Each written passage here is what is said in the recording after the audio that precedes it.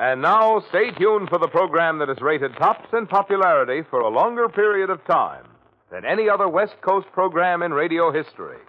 The Signal Oil program, The Whistler.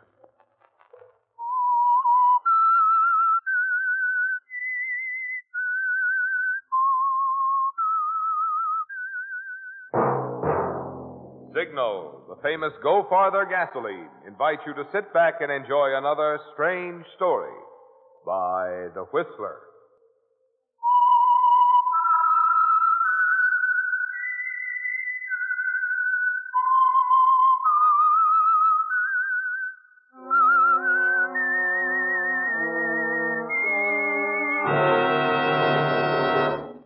I am the Whistler, and I know many things, for I walk by night. I know many strange tales hidden in the hearts of men and women who have stepped into the shadows. Yes, I know the nameless terrors of which they dare not speak. And now for the Signal Oil Company, The Whistler's strange story, The Return.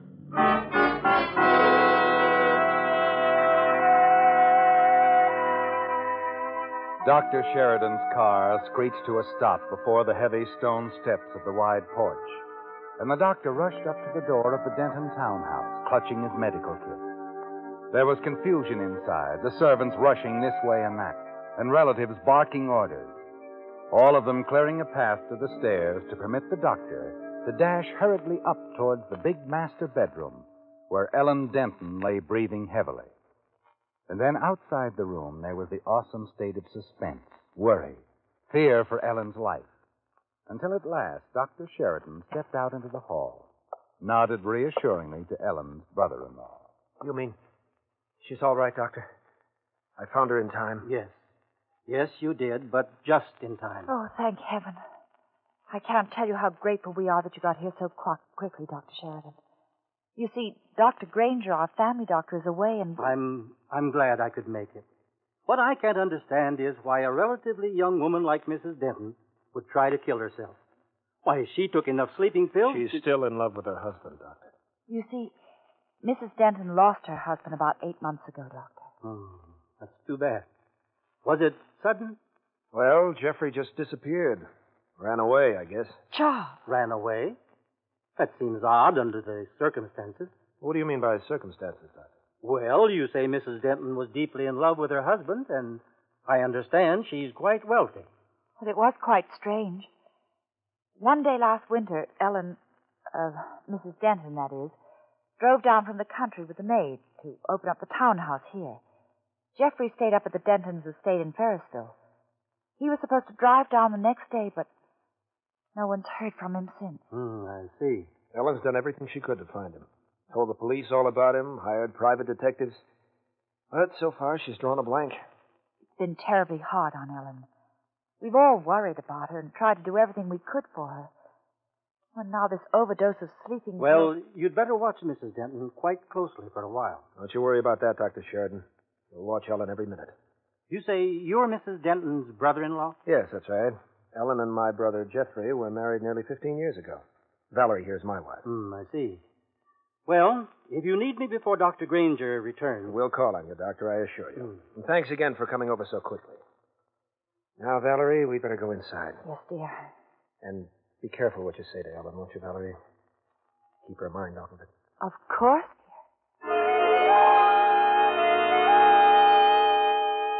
You lean back on your pillows, don't you, Ellen, and listen as the doctor leaves. And a moment later, Charles and Valerie slip into your room softly, whispering so as not to disturb you. You know the correct thing would be to thank Charles for saving your life. But it doesn't seem the time for correct things, does it? You know, don't you, Charles? I'll be a long time forgiving you for this. I'd never have forgiven myself if I hadn't found you in time, Ellen. Just like him. Like Jeffrey. Kind, considerate. You're a fortunate girl, Val. I think so. Oh, but you must get your rest, Ellen. Rest and try... And what? Forget? Is that what you were going to say? Why, Never mind. Valerie, I'll meet you downstairs. Here, Ellen.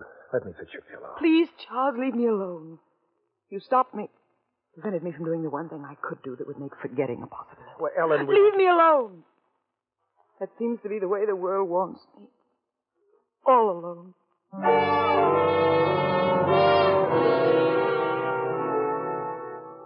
There are hurt looks on their faces as they leave, Ellen. You've never been exactly gentle with them, have you? Perhaps because Charles does remind you so much of Jeffrey. But a week later in the garden, you do your best to appear civil. You're almost in good spirits until you have a visitor. There's someone to see you, Ellen, dear. I hope it's all right. Over here, Mr. Nathan. Fred Nathan.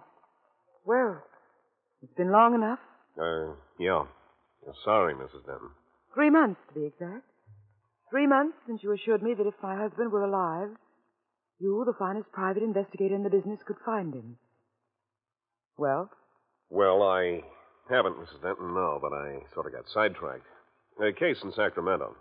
It was quite by accident, you see, that I stumbled onto some rather exciting information. Oh? While I was working on the Sacramento job, I ran into somebody.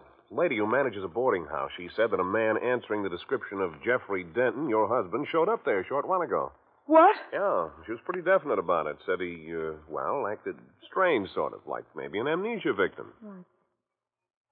I can't believe it. Can we see this man? Can we talk to him? He, left the boarding house about a week ago. Oh. But I brought something along. Something he left behind. Let me unwrap it here. Yeah, there we are. What? Why, it's a sport coat. The same kind Jeffrey was wearing the last time we saw him. Yeah, I figured that'd interest Mrs. Denton. Interest? Me? Well, it's Nathan. I don't know what. Hey, Ellen? Here, now, don't do that. Oh. Hey, give me a hand here, lady. Yes, Mrs. of course. Denton's fainted.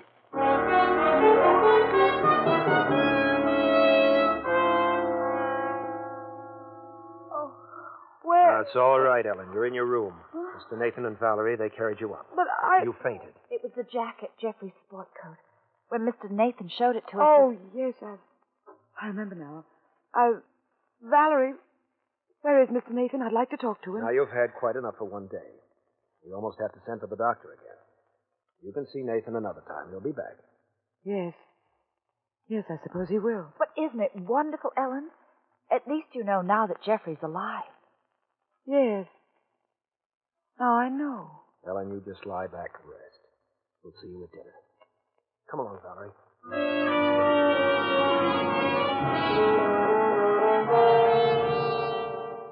Well, Ellen, it's a shock, isn't it? Jeffrey alive. That's what Fred Nathan said. But you don't believe him, do you? Because you're certain your husband, Jeffrey, was wearing that same sport coat the night you killed him.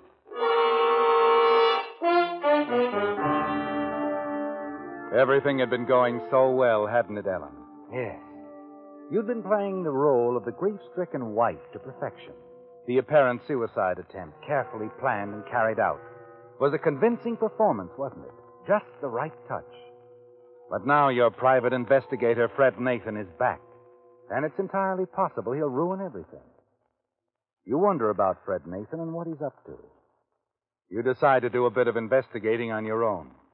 And the very next day, you drop into the tailor shop where you used to go so often with Jeffrey when he selected his suit material.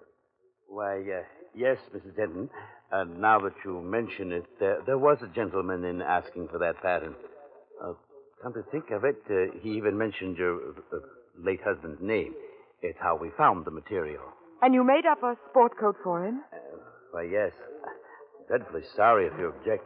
We never allow duplications, of course, but in this case, with your husband... Never mind. And this man, what was his name? Nathan. Yes, that's the name he gave. Fred Nathan.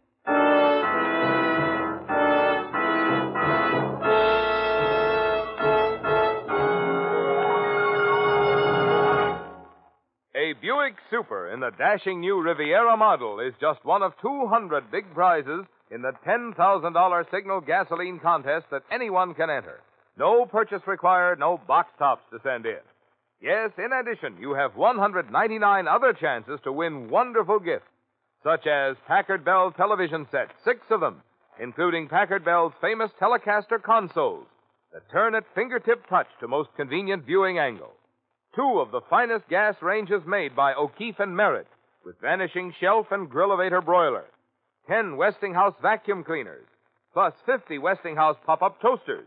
Also, 10 solid gold case wristwatches by Helbros. Yes, there are lots and lots of chances to win in the big, exciting Signal contest. And here's how easy it is to enter. You know those Signal cartoon billboards you see wherever you drive? The one that's up now pictures an angry bride waiting at the church door for the groom, who is just arriving late because he ran out of gas. Well, all you need do is to write in 25 words or fewer what you think the bride is shouting at the groom. That's all there is to it. No purchases required, no box tops to send in, no tickets to save. Say, you just can't afford to pass up an opportunity like this to win really valuable awards. So ask any Signal dealer for free entry blank for Signal's big $10,000 contest.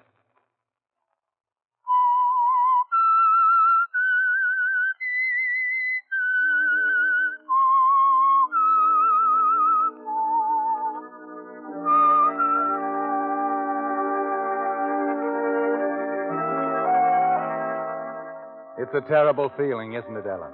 And you wonder what Fred Nathan is up to, this private investigator you hired yourself, to make it look as if you were interested in finding your dead husband, Jeffrey. You thought it was a safe move, didn't you, Ellen? Perfectly safe. With Jeffrey buried in the dahlia beds of your country estate nearly 8 months ago. But this Fred Nathan, he's up to something. And you can't understand his approach at all. You wonder if he's trying to trap you. Realize that you must be on your guard as you wait for his next move. And then finally, on a day when you and Valerie are paying a visit to a fashionable dress salon, you receive another shock. Now here, ladies, we see the new off-shoulder drape for summer wear. A smart new design by Bouvet. It's just wonderful, Enid. Darling, how perfect. I'll ask our model, Miss Arnold, to pass closer so that you may observe the fine texture of the material. The superior workmanship. Oh, I do love pretty material. Arnold? Kitty Arnold? What'd you say, Ellen? Nothing. Oh, I like the dress, don't you? I have a mind Valerie, I'm getting a headache. I didn't want to mention it, but, well, could we go? Well, of course, Ellen, at once.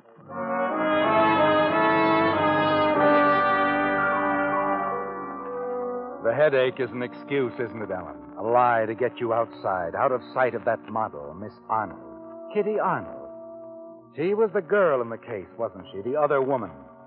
The reason that you, Ellen Denton, killed your husband in a jealous rage.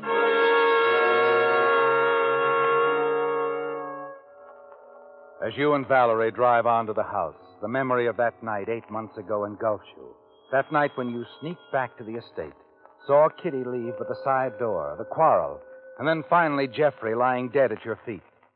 And now Kitty Arnold, who was supposed to be in New York, she's here. And you wonder if it has anything to do with the private detective, Fred Nathan. You're still thinking about it when you arrive at the house. There, Charles has some news for you. Fred Nathan was here, Ellen. Left just a moment ago. Oh? Uh-huh. Wanted to see you. I told him I didn't know when you'd be back. Was it about Jeffrey? Well, yes. Said he'd run across another lead. Told me to tell you that he's taking the 8 o'clock plane to Los Angeles. He seemed to be quite excited about the whole thing. I wonder what Jeff is doing in Los Angeles. Well, Valerie, we aren't certain he's there. But Mr. Nathan seems to think so. Well, yes. Why, Charles? Well, I don't know. Nathan didn't go into that, Ellen. Oh, That's entirely possible, you know. Jeff was in business there years ago.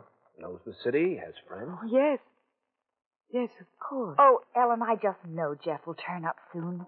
You'll see. Of course he will. Well, come along, dear. We better freshen up before dinner. Charles, dear darling, see to the cocktails, will you? Already taken care of that, now. Well, I hope you remembered I told the cook we're having an early dinner. Oh, of course. She's been sulking around the house ever since. You know how she hates to have a routine disturbed. Early dinner? What is all this, Valerie? Well, have you forgotten, dear? We're going up to Ferrisville for the weekend. Charles is going there tonight to get things in order. Oh, yes, I had forgotten.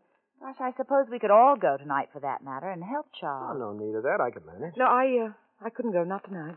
Oh? No, you see, well, as I said, it completely slipped my mind. I made several appointments here in town for tomorrow morning. Oh, you couldn't cancel them, I suppose. They're not very well. You run along with Charles. I'll drive up sometime tomorrow afternoon. Nonsense. I'll stay here with you, dear. You can manage, can't you, Charles? I said I could, Val. Well, of course you can. Well, it's all settled then.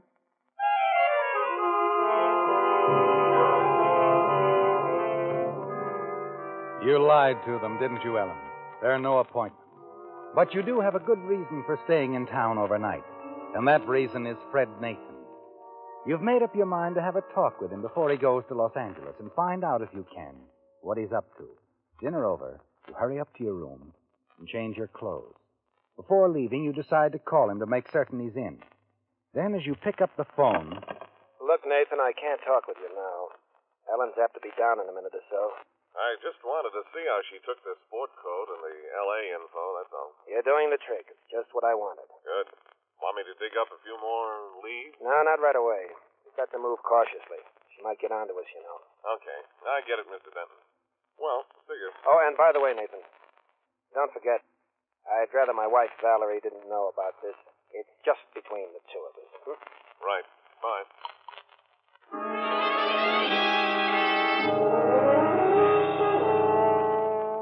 You can't believe what you've heard, can you, Ellen?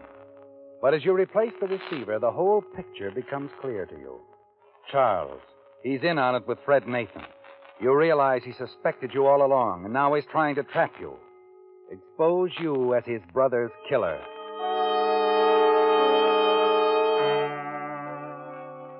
Downstairs again, you find him getting ready to leave for your estate at Ferrisville.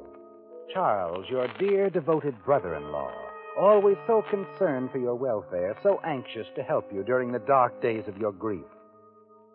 And now you're sure that all the time he's been planning to trick you, reveal you as a murderess. And then suddenly a thought strikes you. Charles never did get along with his brother, and you wonder if perhaps there's something else on his mind besides trying to trap you as his brother's killer. Blackmail, Ellen. That could be it, couldn't it? Charles doesn't really have much money of his own. It would be a perfect opportunity for him to get his hands on your fortune. A little at a time. Penny for your thoughts, Ellen. Oh. I'm about ready to shove off. Station wagon out front, Val? Yes, it is. Everything's already waiting for you. Good. Oh, Charles, you will drive carefully, won't you? Sure. Well, see you ladies tomorrow, Sometime in the afternoon. Bye, dear. Bye. Oh, and Ellen, Yes? don't worry, Now that we have Nathan on the job, I'm sure everything's going to turn out all right. We'll find Jeffrey. Soon. Very soon. I have a feeling.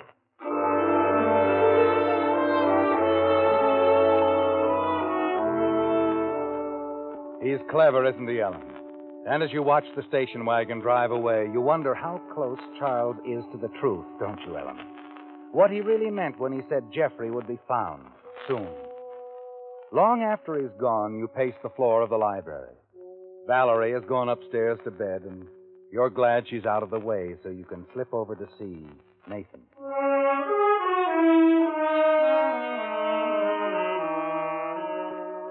A half hour later, you park your car in front of a small apartment house uptown and hurry upstairs to apartment 304.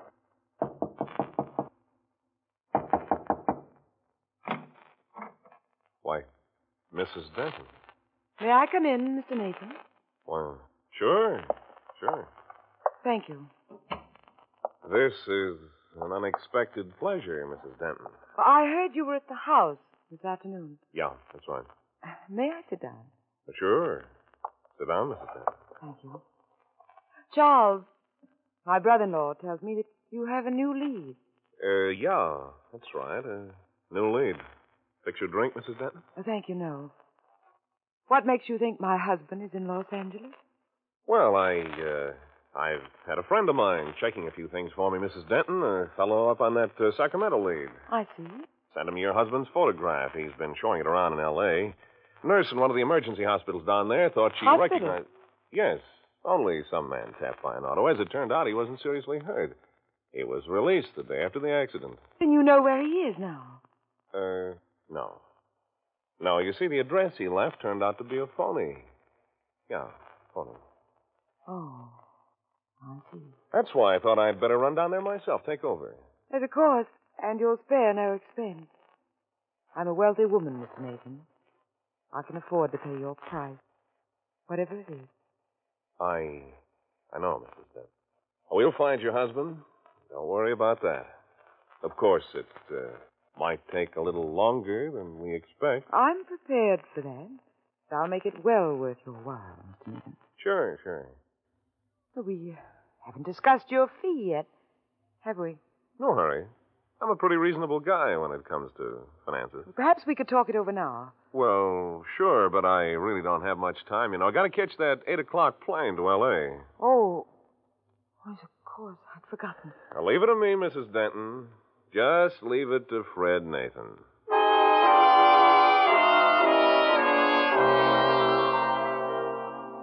He's lying about going to Los Angeles, isn't he, Ellen? Of that you're almost certain. Yet you're a little puzzled as you leave his apartment, not quite sure what he's up to. He acted strangely, didn't he, when you mentioned money, his fee, your willingness to pay his price. It was an opening for him, but he didn't take it. Perhaps he wants more time to think it over. But there was something he said, Ellen, that gave you a good idea of what was on his mind. We'll find your husband. Don't worry about that. Of course, it might take a little longer than we expect. Yes. You're certain now it's blackmail. But it's not going to be called that, not at the beginning. No. The investigation will drag on and on. There will be more fake leads, more trips. And for each, there will be a fee, special expenses. He and Charles could make a good thing of it for years and years, couldn't they? But it isn't going to happen, is it, Ellen? You've made up your mind to that. You hurry out into the street, slip in behind the wheel of your car, and sit there to think things out. Your thoughts are interrupted as you see a cab pull up in front of Nathan's apartment. A moment later, he hurries out of the building, steps inside the cab. As it moves away, you decide to follow.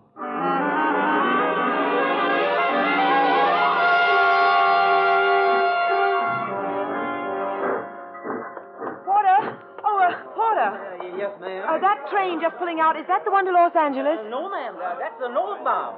Greenpoint, Valley Town, Ferrisville. Ferrisville, I see. Thank you.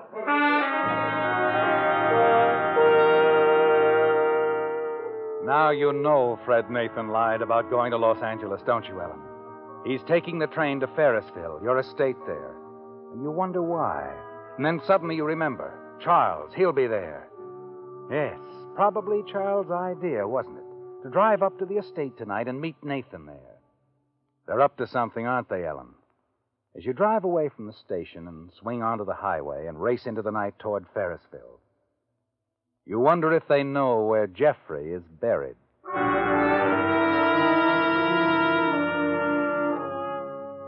It's almost midnight when you reach the deserted railroad station at Ferrisville. Reach it less than a minute before the train from the city pulls in. A single passenger gets off, Fred Nathan. As the train starts to roll again, you see Nathan walk across the platform and then into the waiting room. You move along the platform, keeping well in the shadows, and then stop near an open window. Yeah. You can hear him Yeah, that's inside, right. talking on the phone. Yeah, I just got in, Mr. Denton. Huh? Yeah, I think we better make sure where we stand before we make another move. No, tell you about it later. Yeah, okay. I'll wait for you. They're going to make sure, aren't they, Ellen?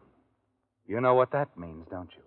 You step back into the shadows as Nathan comes out of the waiting room, walks past you. You watch him as he stops at the edge of the platform, lights a cigarette. He glances up the track, the fast-approaching southbound express. You stare at the headlight of the approaching train, coming closer and closer. Then at Nathan on the platform, standing near the tracks, his back toward you. You know just what you have to do. All right, Mr. Nathan, it's your turn.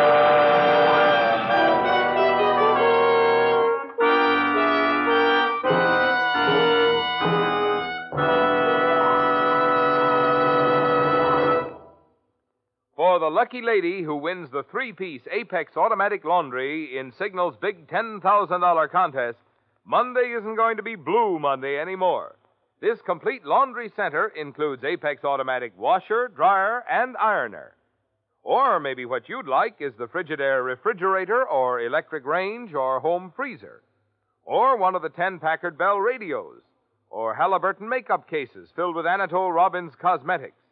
All of these prizes, remember, will be won by merely writing in 25 words or less what the bride on the Signal gasoline billboard is shouting at the groom.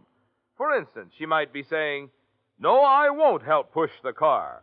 Maybe the next time you'll know enough to use Signal Go Farther gasoline. Winners will be selected on the basis of originality and humor, aptness and suitability in advertising Signal products. Your chances of winning are good, because only entries mailed on official entry blanks from the Signal states, California, Oregon, Washington, Idaho, Nevada, and Arizona, are eligible to win. So don't miss this chance at a free Buick or other valuable prizes. Stop by your nearest Signal station tonight or tomorrow, sure, for your free entry blank.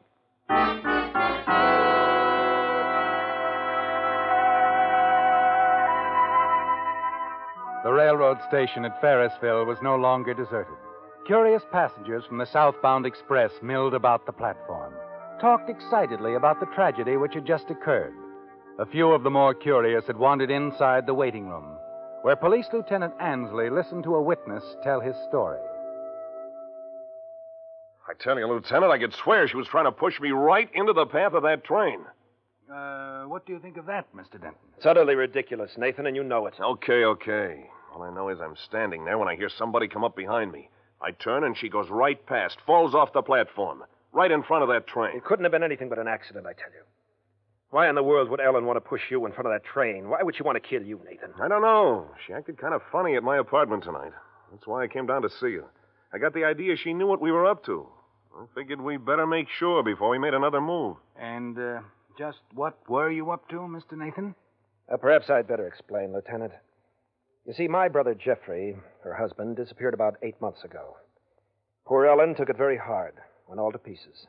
Even tried suicide. Is that so? My wife and I had the devil's own time after that, keeping our eye on her. We were afraid she'd try it again unless... Well, that's when I got the idea to hire Mr. Nathan. To do what? I hired Mr. Nathan to pretend to dig up some information on Jeffrey. His whereabouts, things like that. Faked, of course. I see. We did it for Ellen's sake, Lieutenant. To give her something to live for. Some hope that Jeffrey was alive. Poor girl. She was so certain that her husband was dead. Well, maybe she was right. If she was, they're together again now.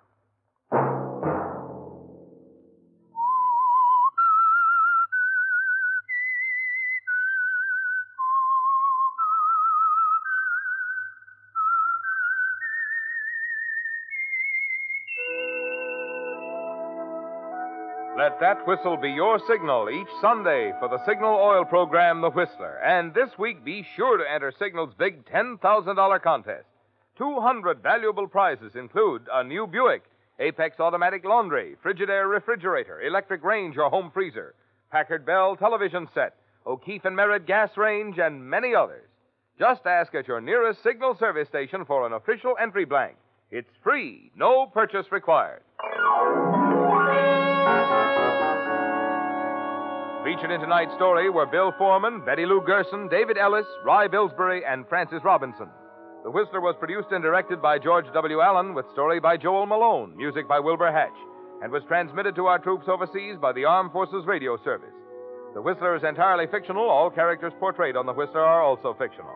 Any similarity of names or resemblance to persons living or dead is purely coincidental. Remember at this same time next Sunday, another strange tale by The Whistler. This is Marvin Miller speaking for the Signal Oil Company. This is CBS, the Columbia Broadcasting System.